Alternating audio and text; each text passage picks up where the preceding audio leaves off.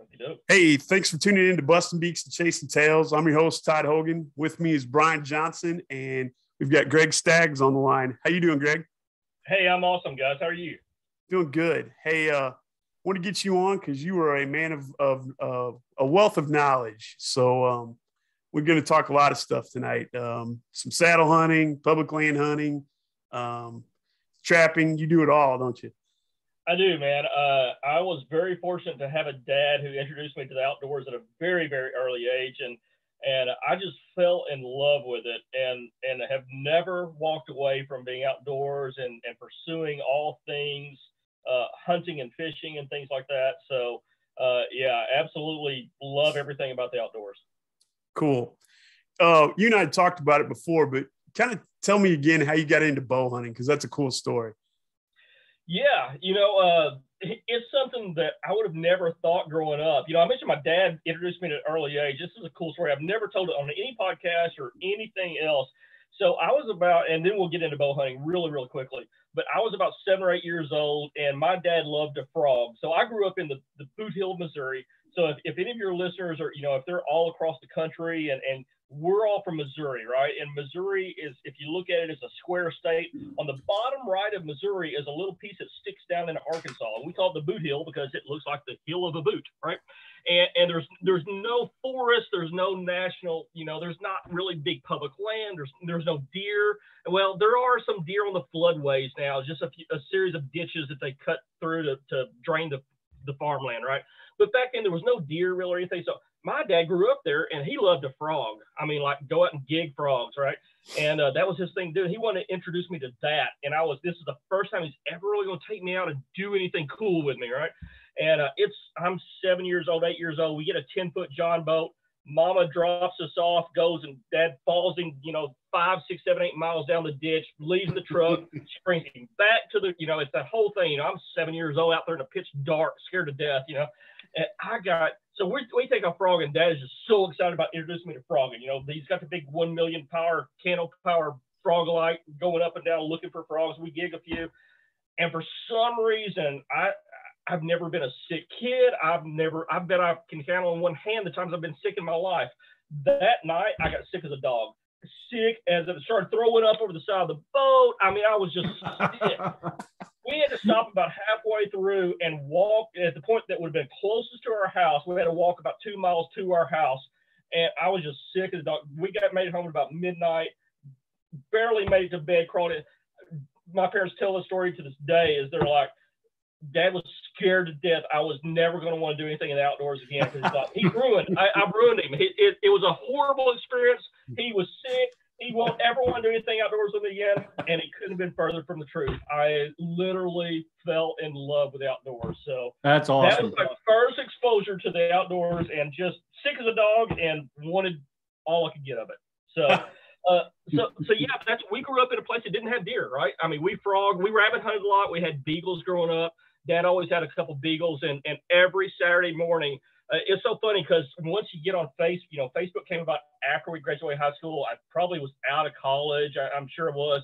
And, then you start reconnecting with some old high school classmates and stuff, and people realize how much I hunt and fish through my Facebook profile and what I post on Facebook. And I had an old classmate goes, dude, I had no idea you really hunted that much. I was like, we hunted every weekend, sometimes in the middle of the week. I mean, and we loved it. We did it for enjoyment, but we were also providing our own food. We grew up really, really poor. My dad worked at a factory for 37 years. No, he got a high school, he got a high school diploma. My mom got a GED. We lived in a 2-bedroom house. It's probably 600 square foot. My dad probably never made more than $35,000 his whole life. I mean, we grew up fairly lower middle class to low class, right? And we needed those 6, 7, 8 rabbits a Saturday that we killed. Dude, that helped us get through the week. And so we hunted hard, and I've eaten more rabbits than, if someone wanted to give me a rabbit today, I don't know if I could eat it, to be honest with you. I ate so many rabbits growing up. Man, I love shooting them, and I got really good at shooting them with a shotgun, really good. And, Dad and we got so good at it, like, okay, if you're not putting holes in their ears, when you go pick him up after you've shot him, and he could have been running 35 miles an hour ahead of a beagle. I don't think a rabbit can run that fast, but, they screek across a cotton field or whatever. And when we went and picked him up, if he didn't have holes in his ears, we were disappointed because we got to where we could leave them and shoot them up front so we didn't mess up the meat, right? And I mean, you start thinking about things like that when you're poor, and so yeah, that's how I grew up, man. I just grew up doing that kind of stuff. We fished for. I mean, we didn't turn if a Brent, a bluegill, goggle eye, green sunfish, pumpkin seed, whatever you talk. If it was more than 4 inches long, we're taking that sucker home and eating it, and that's just everything. So yeah, I graduated. No one in my family had ever taken a college class. Now I'm not talking about getting a college degree. I'm talking about taking a college class, a class. And, no high school counselor ever talked about me going to college. My dad worked at a factory. No one thought I would go to college. It's just, no one just, I was a fairly smart, I probably carried probably a 3.2 average in high school. Just, I had a lot of common sense. I didn't study. As soon as I got out of school, I went, grabbed my BB gun, went to the ditch and shot birds and stuff, and ditch is what we call creeks for you guys that aren't from this area. And so, they're just diverting waters off the fields, right? Down in Southeast Missouri. Yeah. So, that's exactly right. So, I'm sitting around school. I did join the National Guard when I was 17 years old. Got my parents, signature to join the Guard early because if you were before 18, you had to have a signature. Joined that. Went through military police training, all that. Came back, sitting around for about 4 or 5 months after I graduated and came through, military police school and all that. And it was just the National Guard, so it was just 1 weekend a month gig, and I'm just bored. Hardee's had called 3 times, and I'm like, I'm not going to go to work for. I mean, not that was beneath me, but I'm like, okay, that's not a career option, right? And so I'm sitting around thinking, and I'm thinking about all my friends and people I knew that went to high school. I'm like, man, a bunch of those guys went to college, and they're not that much smarter than me. If they did it, I can do it. That was literally my thought process. And so I'm sitting there one night, Dad's reading a paper after getting home from work from the factory. And I remember to this day, I was like, I think I'll go to college. And I remember the paper he was reading went, he's like, what? I'm like, yeah, I know some people have done it. That's going to cost me money. Yeah. And it was like August. My wife was a former admissions counselor at Southeast Missouri State here in Cape Girardeau. And she's like, I was the nightmare student because it was August. School started in September. I'd never heard of an ACT test. I had none of that stuff. I mean, I didn't know what an ACT was. And we had to struggle and go and talk to people and jump through hoops and got admitted into school that year in 1988 because I graduated, it might have been 89 because I did not go the first year. So it was 89 when I started college because I had a gap year there. Graduated high school in 87, started college in 89. And, starting along struggling, trying to learn study habits and all the things that are going on there. But one thing to get back to your question and why this story is relevant, because we're still poor, we're taking out student loans. I mean, my parents didn't prep for college. They weren't putting aside a savings plan or anything. Right. And so I'm struggling to make ends meet as a college freshman. And, there are nights at, Taco Bell was a luxury and man, finally I grabbed a shotgun and a few, 16 gauge shells. I had a 16 gauge and I would go walk a fence row out in the country and I didn't know whose fence row it was, but I was trying to kick up a rabbit and that was going to help with the grocery bill that night. And I did that for quite some time. And then one night I'm walking around Walmart in Jonesboro, Arkansas. I went to undergrad school at Arkansas State University and I stumbled upon the sporting goods store and counter. And I picked up the Wildlife Code Handbook, that lists all the seasons, all the dates, all the game you can hunt. And I just stuffed it in my pocket and took it home. And I'm back at my apartment or dorm room or whatever. And I started fumbling through it, looking through it. And I came across white-tailed deer in the Wildlife Game Code Book. And I looked through it. I've never seen a deer in my life in person. Now, I mean, I've seen them in magazines, Field and Stream, Outdoor Life, all the magazines we grew up with. I've never seen a white-tailed deer live. You're kidding me. No, I mean, we did not have them in the Boot Hill, Missouri. And I come across white-tailed deer, and I'm like, man, they have deer here around northeast Arkansas, around the Jonesboro, Paragould area. And started looking into it, and I come across, I don't know what the gun season was, it's a week or two, and I flip another couple pages, and I come across archery.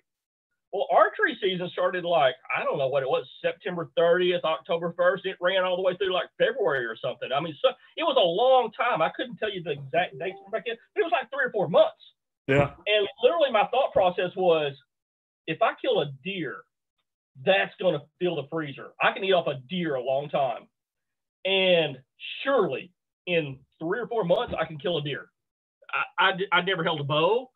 Other than, some little fiberglass bow you buy at, some little hardware store that has like rubber suction cups on it or something. I mean, literally.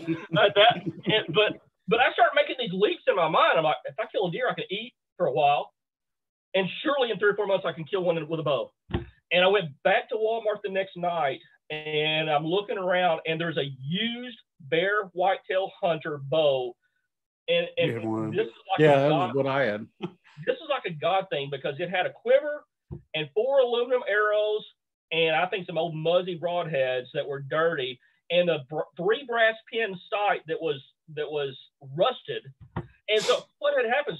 Somebody had taken the customer service manager or something as a sucker and returned something, probably a 4-year-old bow or something.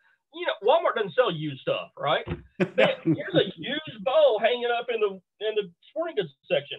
And I had just enough foresight to ask the clerk working behind the counter, I'm like, can I talk to your manager? I mean, I don't want to pay that price for that used. It's used, obviously. There's rust on it. There's dirt on the broadheads. Who puts broadheads on a bow in Walmart anyway? And so the manager came out, and I'm like, I don't know. I shot him something like $60 or $70 for the whole outfit. He said he knew that they weren't supposed to be selling used bow. He's like, yeah, take it. And he sold that whole outfit for $60 to me. And I went and I got a Gander Mountain or one of those those catalogs that they sell, like dirt cheap catalogs or something like that. I came across one of those. I ordered for like $100. I ordered a steel climber. I probably spent more on shipping than the climber was worth. And I got that. I found some paracord to pull my bow up with. And dude, I was off and running. But I didn't kill a deer while I was in college. Not one. That's how I started. God love you for trying, brother. Dude, I hooked up with a buddy he's actually a conservation agent now over in West Plains, and he was the first out of our group that killed a doe at Mingo Wildlife Refuge outside of Puxico. Oh, yeah. I've hunted there quite a bit. Yeah. Yeah, that's where I learned how to hunt. Is Mingo Wildlife Refuge, and I never killed a deer there, but I put in 60, 70, 80 hunts, and it was just getting over the hump, and it got me started. Yeah, I'd heard that story before about how you come across your bow, and I was like, well, that's original. I wanted you to tell that. Yeah, that's priceless. Yeah, so, there's probably not too many people that have that story to tell. You've been around the hunting industry for a while. Can you kind of give me like a background? I know you do some authoring, and we'll talk about this later, but you've got an awesome YouTube channel. So can you kind of give me some information on that? Thanks, man. Yeah, it was slow but surely. I didn't really become adept at bow hunting. I kept struggling, kept trying, and I think the foundation is what gives me the platform that I've got today, because I didn't grow up with a silver spoon in my mouth. I didn't grow up where Daddy had 400 acres and had these immaculate food plots and put me in a box blind, and a 4-year-old walked up and it was an everyday thing. I did not come from that background. It literally happened as I said it. So 70, 80, 90, 100 hunts without killing anything at Mingo Wildlife Refuge, which is a big public conservation area in Missouri where we live. Struggled for a while, moved up to Cape Girardeau, eventually decided to go get my master's degree and at Southeast Missouri State here in Cape. Met my now wife back then, and we started hunting together. And I've got a story in Peterson's bow hunting about that. Is that we had been both through some relationships. We knew what we wanted, what we didn't want, and literally the very first date, the first question I asked her, we were 27 and 28 years old. We were older in life. It was just to the point where we found some people that didn't turn out to be the right ones, and then here we found each other later in life. And the first date, we're at a restaurant, and the first question I asked her was, when do you want to have kids, and how many kids do you want to have, and how soon? Because we're both older, and I realized that biological clock thing is probably ticking on a 28-year-old woman. And she is actually a year older than I am. And I'm like, okay, even though I'm ready to settle down, I'm looking at marriage soon. I really don't know if I want to have kids like next year. I need to ease into this thing. And it's a first date. It may never go anywhere, right? But let's just lay all the cards on the table. Did too. We did. Wow. So that was question number one. Question number two literally was this. I can almost quote it verbatim. I'm not saying this relationship's going to go anywhere. We may never have a second date. But if it does, and we end up becoming long-term, I'm a bow hunter, and I'm going to have mounts in the house. Is that going to be a problem? That was question number two. And my wife will swear up and down that's absolutely the truth. I just didn't really care at that point, I guess. And she looked at me, she thought for a second, she goes, as long as they're not in the bedroom, bathroom, or kitchen, I'm okay with it. I thought for a second, I'm like, that sounds good to me. Look at God love that woman. And so, we got married after that, about probably 8 months after our first date, and I kept on bow hunting hard, and then all of a sudden, I started having some success. I started figuring some things out. I started figuring out about transition areas. I figured out bedding, bed to food, deer are edge creatures, a lot of things that that I employ today, tactic wise. And I started putting some really nice deer down. One of my first really big public land deer, and they're all public land deer. My first really big deer was a 167 4/8 mainframe 10 with split brows.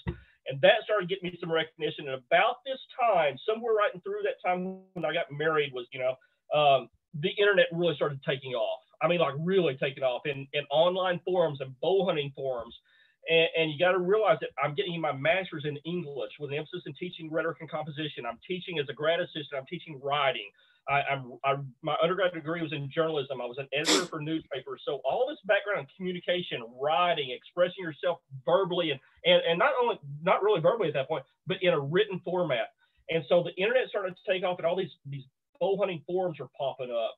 And I start discovering them and finding them and participating in them. Well, at that point now, everyone is pretty educated in some of these forums and on Facebook and these groups and stuff. Back then, there weren't but a handful of us who could really articulate our thoughts and what we wanted to do hunting-wise and the products we were interested in, that we supported, that we believed in. And manufacturers set up and started taking notice.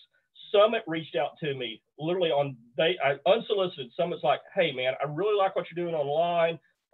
You've already talked about you're already using our product. We'd really like to extend an invitation for you to come on board and be on our pro staff.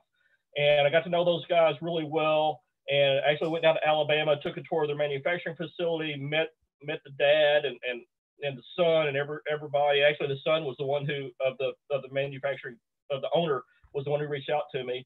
And I got on board with Muzzy and all these companies that realized that, man, we need somebody who can represent us online really well and carry themselves with respect and not put down the opposition and the competitors so much, but just articulate why they believe in our product. And I was really good at that. And so more and more at one time, I was on like 11 different pro staffs at once. And this was in the mid 90s. And this was, and I will say this, I love to say this was before the pro staff thing went downhill and became what it is today, right? Today, being on a pro staff is not that big a deal. It's more of a discount buying club, right? Hey, get on a pro staff, you get 10% off. Or if, I hate to say it, but, if you show a little skin or whatever, you're on a pro staff, right? And so we've all seen the industry go that way. But way back then, it was kind of a big deal to be affiliated with a company. And so I got in with those, and I learned a lot about how to represent a product and how to carry myself and all that. And then, so that was really cool. And then I started writing for Peterson's Bow Hunting. Field and Stream asked me to reach out. I started doing a lot of stuff with Field and Stream on tips and tricks and things. And it all stemmed from that school of hard knocks, right? That I just had to learn from the ground up. I had no idea how to tune a bow. I didn't know what a proper draw length was. I didn't know how to set poundage. Nothing. I learned it all the hard way. And so that has really built up to the foundation that's given me my platform today. That's inspiring. Yeah, it really is. Really cool. And I've seen on your YouTube channel, I guess at your shop there, maybe at your house where you sitting there with all your gear in the background. Yeah, that's really cool. It's literally the room behind me. I have a lot of guys reach out to me now, and I probably get, no kidding, 4, 5, 6, 7 private messages a day on Facebook asking for advice, and people find me, they find my YouTube channel, and then they find out I'm on Facebook, and they send me all kinds, and I don't mind it. I love answering questions, but usually once or twice a week out of those messages, someone will go, "Hey, do you have a shop? Can I bring a bow to you?" I'm like, no, that's just for me and my boys. That's my personal shop. Yeah, no, I don't have an archery shop, not a retail one. Well, we have a mutual friend, and that's how I met you, Brian and I, with a show we were filming for. And I was like, well, this is a cool dude. And then I kind of got to talking to you and Fonny a little bit on Facebook. I'm like, this dude knows some shit. Oh, this is crazy. So over the last year, I've bounced several questions off of you because I've kind of got into saddle hunting a little bit. And I don't know. I mean, the stuff you do with, product examinations and stuff on your YouTube channel. By the way, what's your YouTube channel? So everybody can know. Yes. Yeah, thanks. I appreciate that. So my YouTube channel is called Staggs in the Wild, and it's my last name, Staggs.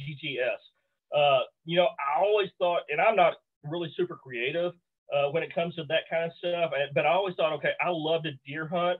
A stag is, it's not really like a deer, but it's sort of, but it's like you got like red stags, and I'm like, there's got to be some way to play off that name, and I was never smart enough to really figure it out. but when it came time to name my YouTube channel, I'm like, okay, we just went with Staggs, and I didn't want to limit it to any one thing. It's like, man, we like you talked about at the top of the show, we like to do everything. We like to fish, we like to hunt, we like to trap, we like to canoe. We're just in the wild. We're not limiting ourselves to anything. It's just us Staggs boys in the wild, and so we just laid it on Staggs in the Wild. That's awesome, Greg. I got to ask you this. So Todd bought a saddle last year. He tried it, and I'm on the edge. I'm on the fence about whether or not I want to go that route or not. So kind of fill me in and let me know, should I go for it or not? Well, I can tell you right now, he's like the godfather of this. I know, that's why I'm asking. You can have one bought before the night's over. You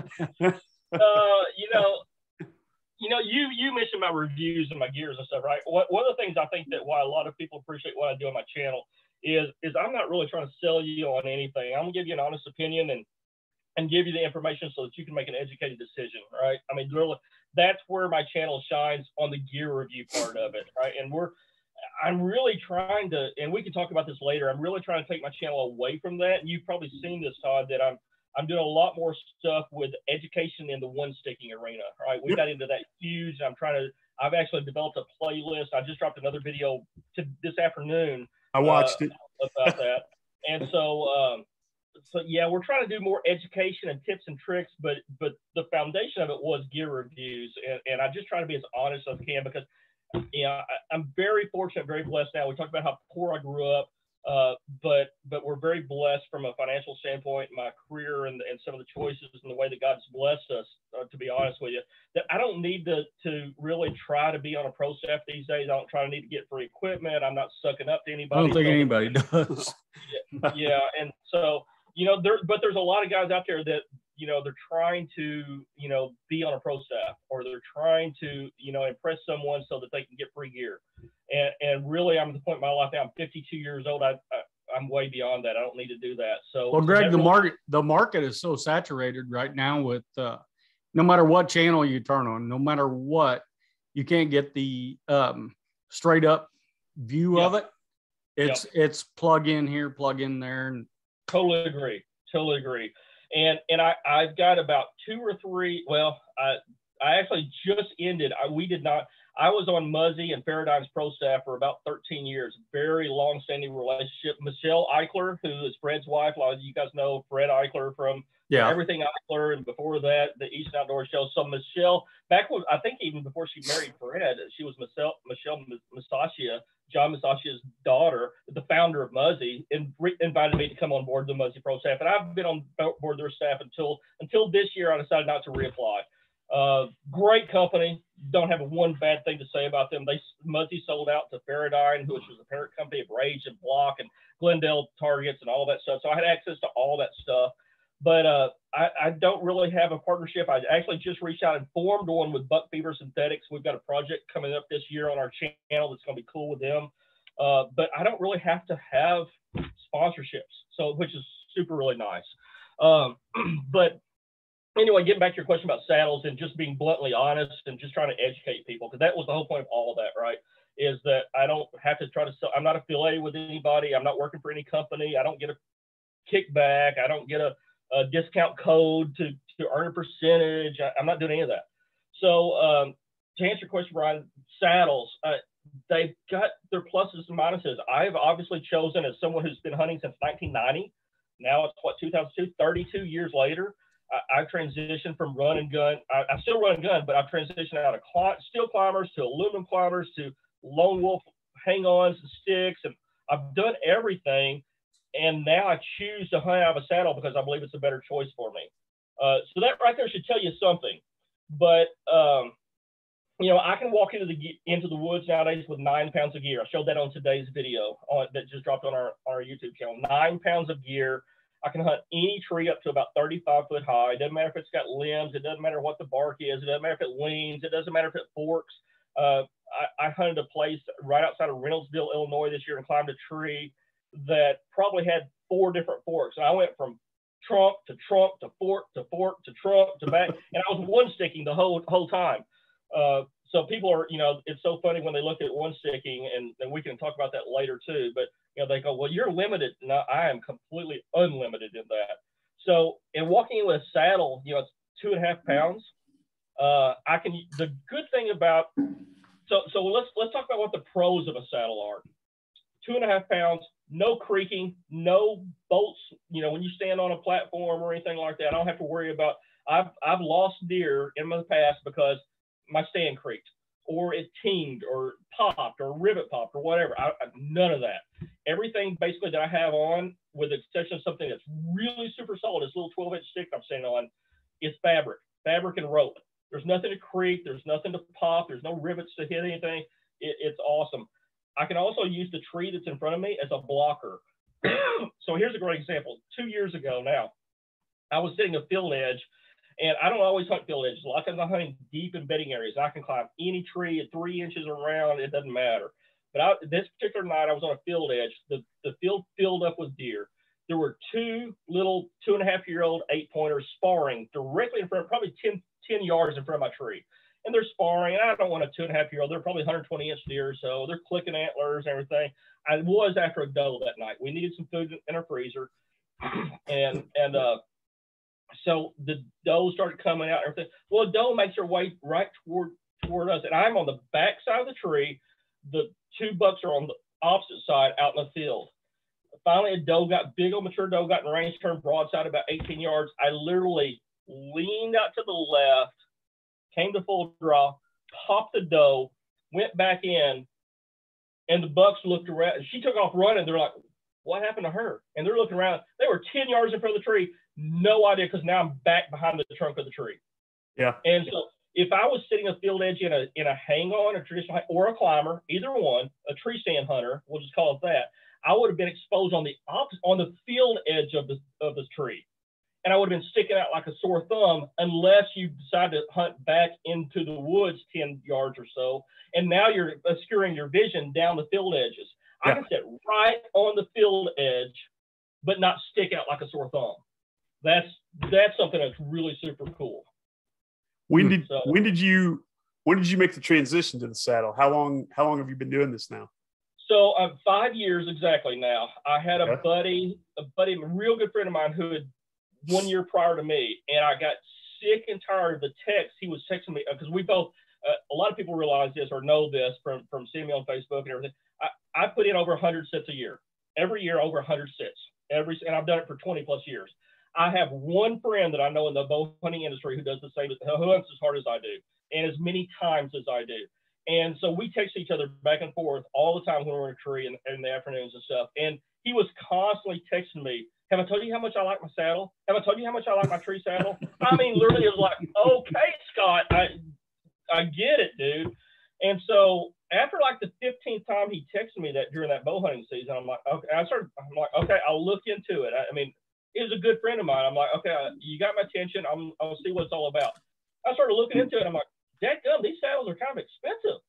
You know, they're $320, $350 for, you know, there were only 2 manufacturers on the market at that time, really. I mean, there was a lot of DIY stuff. People were doing, you know, sit drags and comparing them with a rock climbing harness and things like that.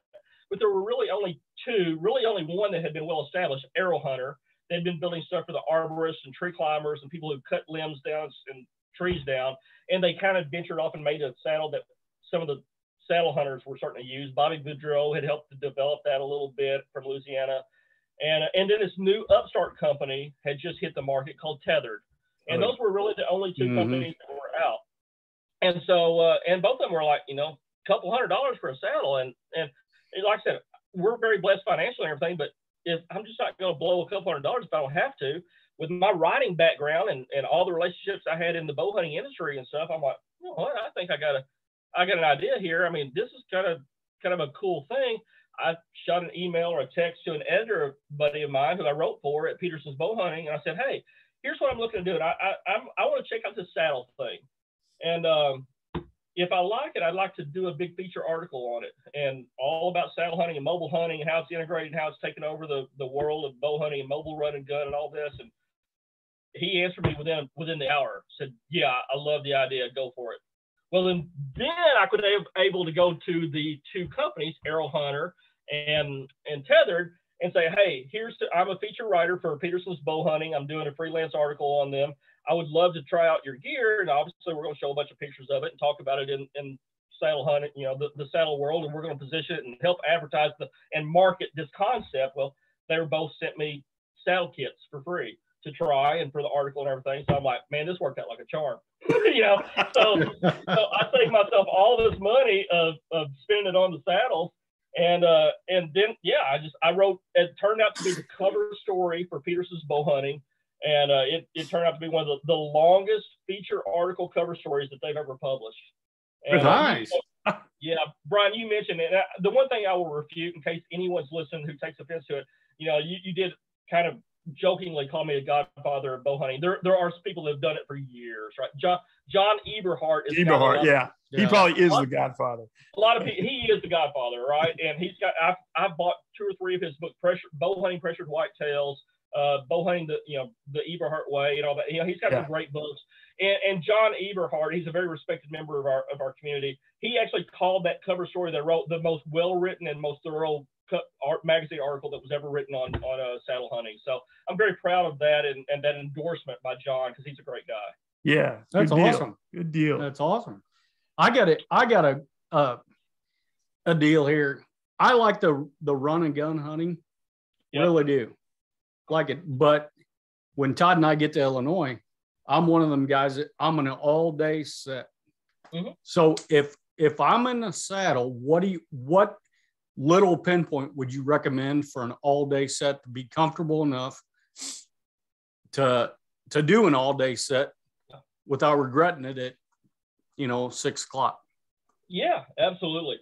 So there's a couple things you can do. Is one, obviously, you want to make sure that you're in a very comfortable saddle, and there's some very top tier saddles that stand out.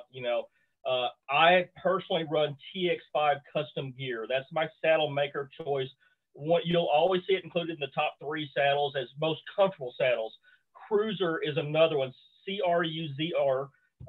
These are all made in America saddles. Cruiser is they have an XC model. I've actually got a review of that on my channel as well, as I do the TX5. 2 of those are so, and there's Latitude has some really comfortable saddles. Those 3 always come up, but especially TX5 and Cruiser come up as some of the most comfortable saddles in the market. So one is you want to get you a good saddle that's very comfortable.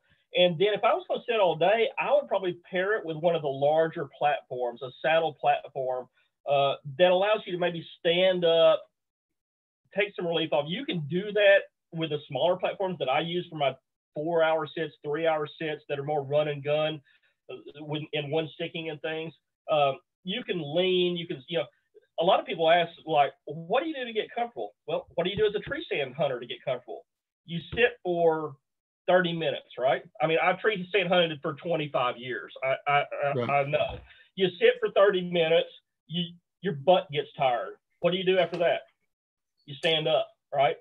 So you stand for 30 minutes, right? And you look around before you stand up, but then you ease on up and you stand for about 30 minutes. And then you get tired of standing, right? And you look around and you make sure there's not a deer crept up behind you, and then you sit back down, right? You do that. You alternate your positions to change your blood flow, right? Yeah. Saddle hunters aren't any different. We'll sit out at a 45-degree angle and stand and lean out for a while. You get tired of that. You kind of maybe let your tether slack out a little bit and go into a sitting position. You're still in your saddle. The big difference between tree stand hunters and saddle hunters is tree stand hunters have the tree to their back and they're facing out. Saddle hunters have the tree in front of them and we're facing the tree. That's really the big difference. So, yeah. But to answer your question, I would get a platform that's big enough. You want a comfortable saddle and get a platform that's big enough to support you standing up and maybe turning a little bit and relieving that pressure of just, walking around a little bit. Trophy line has one called the Mission that's fantastic. It's a little bigger. But if I was going to go in for an all-day sit, dusk to dawn, that's probably the platform I'm taking in. That's like I said, I just got into it this year and was just kind of trying it out. And it's a learning curve, certainly. Yeah. And I've still got some things I want to work out. I don't know that I could sit all day. I've got some pinch points, some things I need to get adjusted. But I figured out the longer you sit, the more you play with it a little bit. And the best thing to do is just go sit in the backyard and play with it. But I brought a trophy line saddle and the trophy line platform. And then I'm not quite as advanced as you. I just use Lone Wolf sticks. I've got 4 of them. But I don't have my weight down to 9.5 pounds. So explain to 8.86, Todd. Okay. Explain to Brian how you one stick, because I watched the video today and it's I haven't got to see it yet, but I'm super curious. It's impressive. And then not only how you get up, but then tell him how you get down. Oh yeah. So that's the best part of it, right? So yeah, we were lucky enough to drop a video 2 years ago now, I guess, something like that. It might have been a year and a half ago. I don't know. But my same buddy who got me into saddle hunting, right, who kept sending me text after text after text after text. Well, once he got me into saddle hunting, then he started to send me text after text after text about one sticking. And I had seen a video on one sticking, and I was texting back. I'm like, Scott, that's the stupidest thing I've ever seen in my life. You're an idiot. And but what he realized was, at the time I had a 12-year-old son who was hunting with me, and we'd got him into saddle hunting because I'd let him try to carry in a Summit Viper. It was the bar was hitting him in the back of his ankles as he was walking in. He was struggling hard to go up with it. I mean, literally breaking out in a flop sweat trying to climb with a Summit Viper. And then, but he needed that bar in front of him to rest his gun on, right? Uh-huh. And so I mean, it was a nightmare. So we got him into a saddle so he could use the tree in front of him to brace his gun as a gun hunter as a 12-year-old. And so we got him into a saddle, but then he was struggling unpacking the sticks, climbing up with them, and more so packing the sticks back up at the bottom of the tree at the end of the night. I mean, I was waiting on. Finally, I was getting so frustrated. I'm like, here, let me pack the sticks up for you, and so we can go back to the car. And I was relaying some of these woes to my buddy Scott, and I had extended an invitation to him to come hunt the Illinois rut with me last year. I guess it was just last year. And so yeah, time flies, man. But so he comes and hunts. He goes, I'm going to show your son, Gabe, how to one stick, because this is going to help him so much to not have to pack up 4 sticks at the bottom of the tree. And so one day it was, 65, 70 degrees in the middle of the rut the week he was here hunting. And we come home in the middle of the afternoon. And he goes, okay, now's the time. I'm going to go let's go in the backyard and show Gabe how to one stick. I just happened to have the foresight to grab a Sony Handycam And I was not trying to plan on dropping a video on YouTube or anything like this whole phenomenon.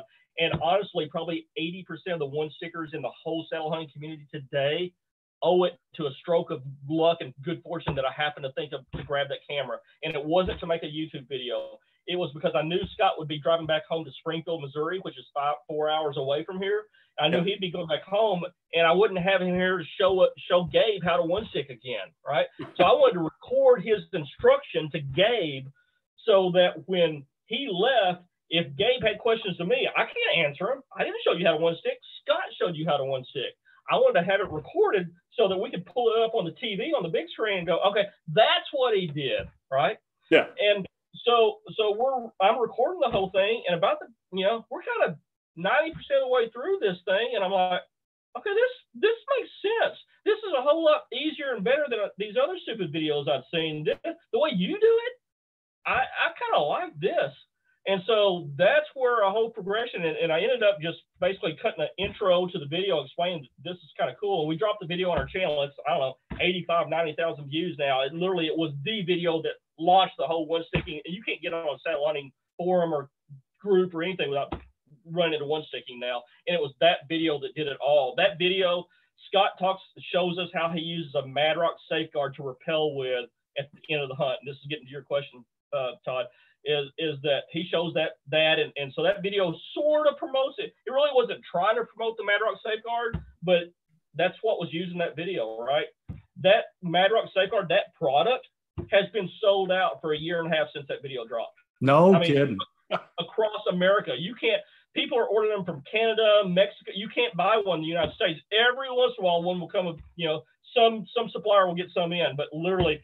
The biggest mistake I've ever made financially in my life is not knowing how big that video was going to be and getting a hold of Mad Rock going, I want 0.01% of all your sales from here on out. Yeah. So that's awesome. That's really awesome. So how you one stick is, we use a little stick that's 12 to, people will vary. Our sticks are 12 inches long. Some people buy 15-inch long sticks, but it's literally a tube, just like a lone wolf stick. Think of it as extremely shrunken. Yeah. So it's got a double step at the bottom, and you want to have a 2 or 3 step webbing aider at the bottom tied onto those steps. Yep. And then the stick is 12 inches long, and then sometimes some people will use it just a double step at the top or a little mini platform or something like that. I would advise any listener who's even halfway interested, go to our channel. We've got a whole one sticking playlist. We'll show you everything there is to do about it. But literally, you got a 12-inch stick, and so we put it on about head high with that aider dangling down beneath us. We can take 2 steps and be standing on that little stick, right? And so at that point, either before or at that point, we'll attach our tether, and it's a 40-foot long tether. So we only use 6 foot of it or so going up the tree. The 40 foot will come into play later. So we attach the tether up above our head, and then I just allow myself to hang, and literally I'll put my left leg on the left side of the tree, right leg on the right side of the tree, and just rest myself up against the tree, reach down, grab the stick, and we use a cam cleat like a boat would, like you just pull the rope out and put the stick back up over our head, and repeat the process. Slide the tether up, hang, pull the stick up. In 3 moves, I can be about 21, 22, 23 foot doing that. No kidding. Yeah, it takes me I timed it one morning. I wasn't even trying to time. I just happened to look at my phone. And when I got done, I was completely set up, arrow knocked, leaning back in my saddle, completely set up in 12 minutes. And I was 21 foot high. That's impressive. And the best part about it, because there's most of the tree stand accidents happen climbing in and out of the tree. Mm-hmm. You are attached to the tree the whole time. The whole time, because I'm tethered in from the time I take my first step off the ground to the time I'm hunting, and then getting down to the second part of your question. Even if you did climb with 4 sticks, I would highly encourage people to rappel down. We'd never heard of that growing up, right? Never. No one rappelled out of a tree until one sticking became a really big thing. But because I'm tethered in at head high, when I get ready to come down with my Mad Rock, it's like a belay device. I can actually rappel with it. It's got a handle. When I pull that handle, it slowly lets me ease down the rope. just like you would see people fast rope down out of a 101st Airborne helicopter or something. And I can ease down. I get my stick, attach it to my hip, and then I just walk myself down. It looks like just like Batman walking yourself down the tree. It doesn't matter if there's limbs, whatever. I just walk myself down the tree. And then when I hit, I'll pull my rope out of the tree with a little Dynaglide, little attachment rope that I've attached prior to rappelling down, and my rope comes out of the tree. We show all that on our channel. But where it really super comes in handy is if you've hunted in December or January and it's icy cold or sleet, or you're numb and your joints are stiff, your fingers are hard to work, it is so nice and reassuring to rappel, just walk yourself down completely tethered in. If you slip and fall, you're not going anywhere. I mean, you might swing 1 foot into the tree, right? But it's so much better than having to either inchworm your way down with a climber or climb down 4 sticks to remove each stick as you go down. It's just, it's heavenly to rappel down when it's icy cold conditions. I can see that. Yeah, it's I've seen his videos. It's cool. I don't really know that I understand it completely, but it's cool. Yeah. I've seen the videos of your son. He does it. And how old is he? I mean, the videos are probably older. Well, I'm guessing early teens. He was 13 when he started, and just super, super easy. In fact, now he's 14 now, and so it was just a year ago when we did that video, and I am super. I mean, I drop him off sometimes, and nowadays because we share on X together, we share the same joint account. I'll drop him off and sometimes drive 5, 6, 7 miles and hunt another block of woods. And my only request is when you get to the tree and he scouts his way in. He's such an awesome little hunter. I'm so proud of him. He scouts his way in looking for a hot sign. He has no idea what tree he's going to, but he just knows he wants to go. Dad, drop me off at those woods. And my only request is he drop a pin when he finds the tree he's going to be at. And it pops up and populates immediately onto my OnX, so I can see it on my phone. And so I know exactly where he is. But he's 14 years old, and I dropped him off. He probably hunted 80 different sits with me this year. And I know he's rappelling out of a tree. I'm 100% comfortable with that. And I meet him back up at the road and pick him up, and we drive off. Awesome. Yeah, that's really cool. I could talk to you all day long about saddle hunting, but you predominantly hunt, correct me if I'm wrong, pretty much strictly hunt public land, correct? Yeah, that's all I hunt. I've got one place in Illinois that I access through private, but I'm still hunting public land, and every other place is accessing public, everything. So yeah, 100% public land. Kudos to you, man, because I tried it. I went nuts. The amount of people walking in on me, just bouncing around. Yeah. And Todd and I, we've been very fortunate our whole life to have private places to hunt. Right. And I tried the public thing, and I thought, man, that guy's got it good. I've seen some of the deer you kill, and I thought he's mastered that. Yeah. What's your secret? Do you just go in deep? I mean, I know you've got some hunting skills there too, but what are you doing to get the big deer? I mean, and get away from the traffic. So there's lots of things, or several. I won't say lots, but there's several. So back in the day, early on in my hunting career, it was going in deep, right? And then everybody started going in deep. Sometimes these days, and Dan Infalt talks a lot about this too, the hunting beast dude. Sure. He talks a lot about it. Sometimes, he refers to it as dating the fat chick, right? You're doing something you don't want any of your friends to see. Sometimes it's sitting 20 yards from a parking lot, and you don't want anybody to know that you're hunting there, right? Because everybody else has walked past that. And I've got a spot, I can picture it right now. I've got a spot that I pull in the parking lot, and everybody that goes in that parking lot, me included, goes a mile deep. And I've done a lot of shed hunting in the area, scouting, and some of the largest rubs, some of the biggest beds I've found are 75 yards from that parking lot. And so back in the day, it used to be going deep. Sometimes today, it's not going so deep. It's the bottom line is it's going to where everyone else isn't. Those deer have patterned the people, haven't they? They pattern the people. We talked about, mobile hunting and stuff. I got to talk 2 years ago. I was at the Iowa Deer Hunting Expo. And I talked with that guy who killed that. I don't know what it was. It was like a 300-inch. It was crazy, 227-inch deer. It was like one of the close to the world record deer that was killed in Illinois 2 years ago.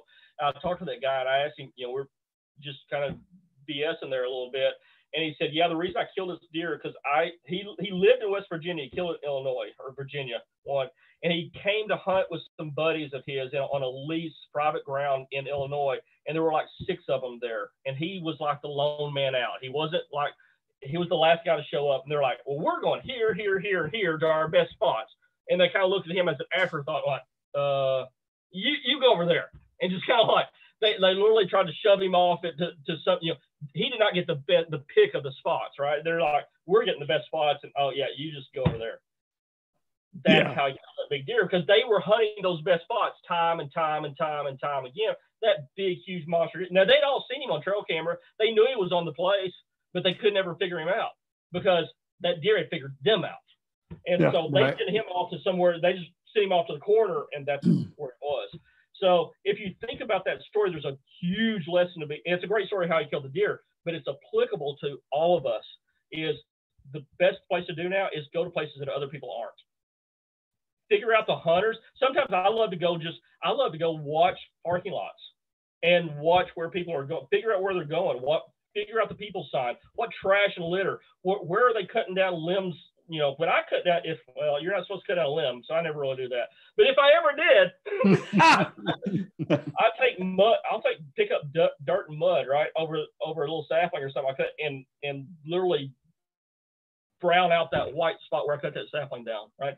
Most people won't do that, but you can walk in the spot and see instantly where people have been hunting, right? Right. See limbs cut down, everything. I value that information as much as I do a fresh rub. Because I'm like, okay, there's a dude coming back here and hunting a lot. I'm not hunting here. So that's one of the big secrets. Do you run any cameras on public land? This was the first year I've done it in probably 15 or 20 years. We did run cameras this year. We had about 7 cameras out all year long, and it was really cool. Normally, all the deer you mentioned all the deer that I've killed, and we're very fortunate. I've got over 1,000 inches of antlers staring back at me around here. So in all public land, DIY, over the counter, do it yourself, bow hunting, archery stuff. But not one of those deer had I ever seen before I killed them. Really? So yeah, not one. So that's pretty cool. When I walked up on my big 6, I've got a 137-inch 6-pointer here, mainframe 6, and he's basically that's impressive.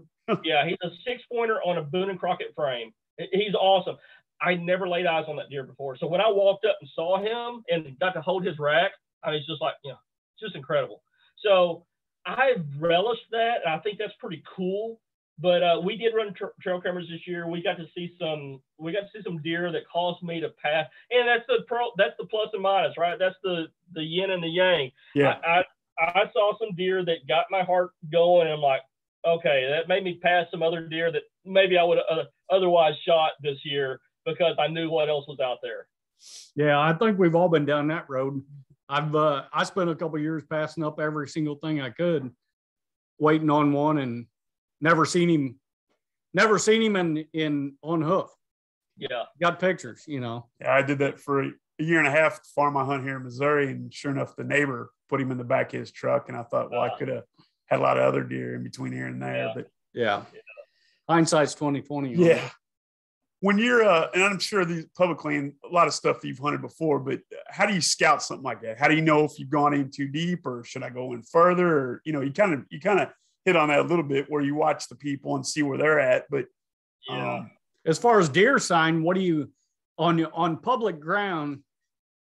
I'm guessing that the deer are mainly pushed into one area after 2 weeks of hunting from the pressure. It's different.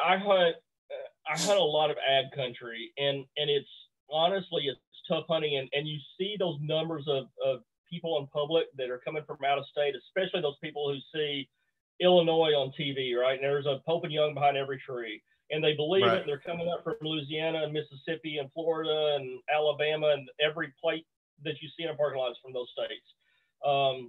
and they get here and they figure out it's a lot tougher than what they thought it was going to be. Mm-hmm. And here's the reason why it's tough. In the land, in the area that I hunt, it's corn and soybeans and strips of CRP and woods. Well, what makes it tough with that is a deer doesn't have to go very far to bed down to be close to his food source. He's got food, water, cover in the standing corn when it's up, and when they cut the corn, he doesn't have to go very far to find head high CRP that's almost impossible to walk through. And he's going to bed 35, 40 yards into that off his food source. And so you push too far, you're busting him out of there. So it's always a delicate balancing act. And I don't know if I could tell you I found the right answer to know how far to go. And I'm sure it's like when I go elk hunting in Colorado. My wife and I joke about it. We hunt in the northwest corner of Colorado. And we joke that I'm probably driving by a million elk to try to go kill the one I do.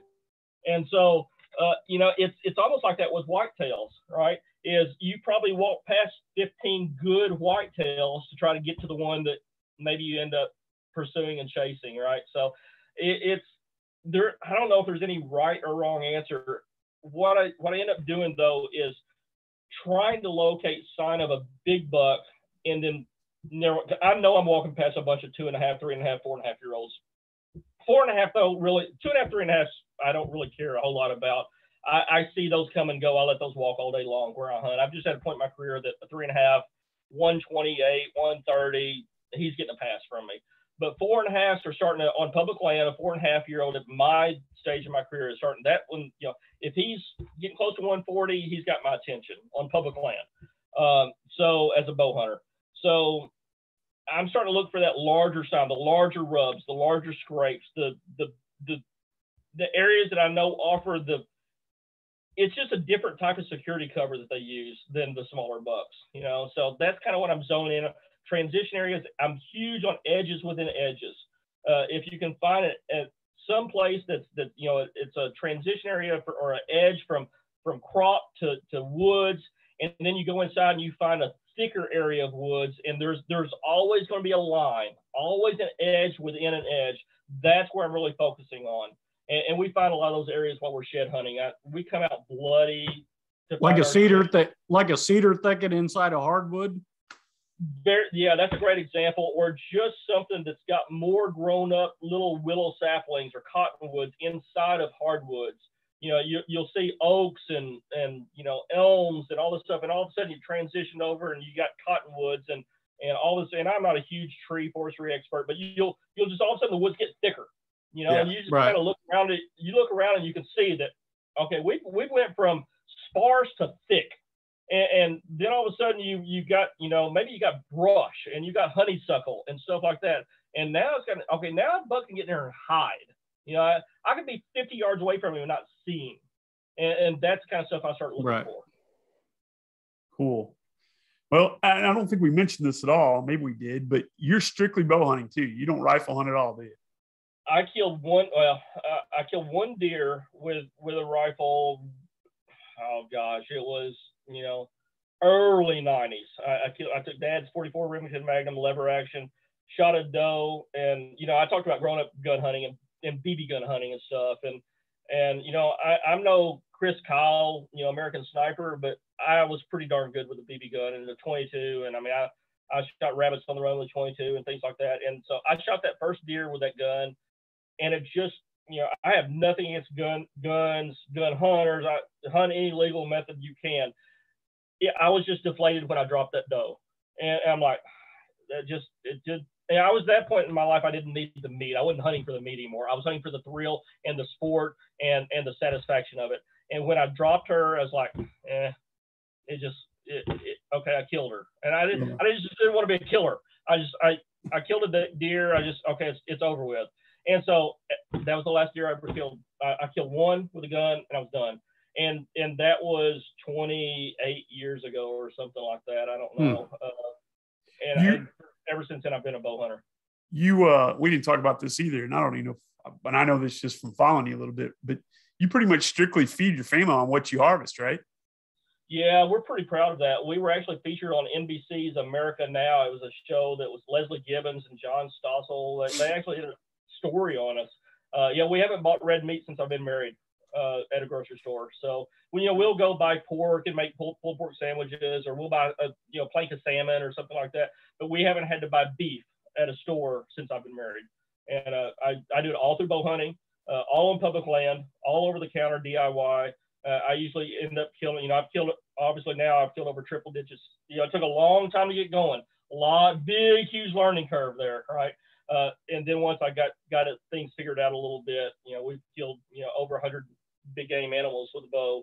And we haven't bought beef or any red meat at a grocery store since I've been married. How many deer does it take a year to where you feel comfortable? If I've got 5 in the freezer, I'm good for the year? Yeah, I have to kill 3. I have to kill 3 every year. Okay. That's bare minimum. That is like being sparse and spreading it out and rationing it a little bit and not eating meat as much as I'd like. I'm a huge carnivore. I'm a big meat eater. I remember this guy sitting next to me. That's all he eats.